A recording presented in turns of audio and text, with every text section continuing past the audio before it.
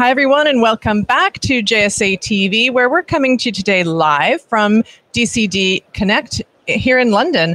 And I am joined by Matthew Farnell, who's the Global Director at EkkoSense. Hey, good morning. Yeah, how you doing? So great to have you here. Thank you. Like I said, we're sort of kicking off the day one, actually, of DCD Connect here in London. What are you looking forward to most about the show this week? Oh wow, yeah, DCD, it comes round so quickly every year. Normally it's a little bit later in the year, but it's happening a little bit early this year. I believe there are 3,600 attendees this year, so I think it's the biggest DCD You heard it here ever. First, 3,600. I hadn't heard that number yet this morning. This is my 24th DCD, I think. Is that right? So I've been coming here a while. Is that right? Wow. But yes, this is by far the biggest. So looking forward to meeting our existing customers. Yeah. Obviously a lot of new folks, I guess, here in the industry today as well. Yeah, it should fantastic. Be good. It's a great venue, actually. It's I think beautiful. it is Yeah, fantastic. I've never been here before, I have to say. Is that right? Yeah. No, it's nice. It's you kind of have a great vantage point of who all is here and everything. Absolutely. So, well, let's get right into it. Let's give our guests an opportunity to hear a little bit about EkkoSense, if you wouldn't mind. Yeah, sure. So we are at heart, we're a software company, an AI-based cloud software company. We provide a solution, EkkoSoft, which we've been providing to data center operators now for over 11 years. I'm glad to say we're a UK-based business, but cover the globe. So we'll talk a little bit more about our team in the US and team in Asia Pacific, but fundamentally we're thermal optimization experts. So EkkoSoft helps customers optimize their data centers. We do lots around capacity planning, ESG reporting, and generally improving visibility for data center operators. Yeah. Perfect solution for what the industry needs right now, it seems to me. Especially in the context of these increasing loads that everyone's talking about 100%. With AI, all the stuff that's happening. Yeah. And we're going to talk more about that. First, let's talk about I know that your team, some members of your team are part of a panel tomorrow. The panel is called, I want to get this right, Data Center Resilience and Operations in the Age of AI. So can you tell us a little bit about who from your team is representing on that panel? What will they be talking about? Yeah, sure. So I'm glad to say our CTIO is here, Dr. Stu Redshaw. Amazing, yeah. Stu was one of the founders of EkkoSense way back when. He's an emeritus professor from Nottingham University. PhD professor, very, very smart human guy. Yeah. So it's basically EkkoSoft is his brainchild initially. So he's grown up with the business. He's going to be talking about the advent of AI and all the high density loads that we're seeing in the data center today.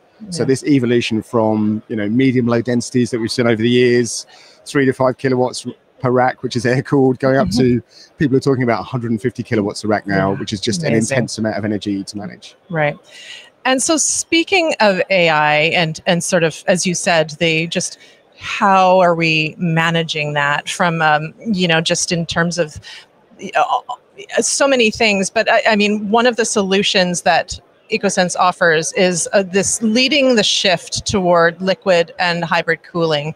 Can you talk about that and how that's a benefit in the context of AI? Yeah, sure. So those traditional workloads that we talked about, that kind of 3 to 5 kilowatts a rack range, the way we've traditionally dealt with heat management industry is through air cooling, obviously, for many years. And most data centers are still designed and built that way. But when we get beyond 10 kilowatts a rack, 20 kilowatts a rack, 100 kilowatts a rack, cooling that with air alone, removing that amount of heat is going to be super challenging. So obviously we need liquids, have better coefficient properties to do that. So we're obviously going to have different topologies of cooling in the data center. Where we add value around that is still our monitoring piece and then optimization as well. Heat transfer, the rules of physics don't change, even with AI. So EkkoSoft will help operators still have visibility over these hybrid environments, particularly liquid cooling, and we can help optimize as well. So managing the capacity of these high density sites, planning where we're going to put these loads, and also still removing the heat safely as well to maintain SLAs.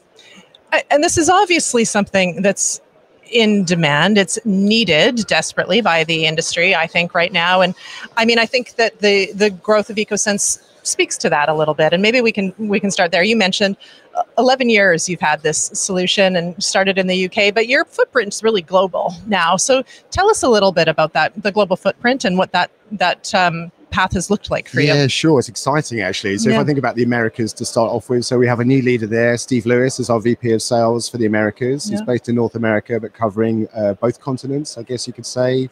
Steve joined us at the start of this year, and he's growing his team, got a lot more customer engagement as a result. So that's a really exciting evolution for us. And then in January this year, we launched our business in APAC. So we have Robert Linsdale, who used to run Vertiv in Australia. He's leading our business there. He's based in Australia.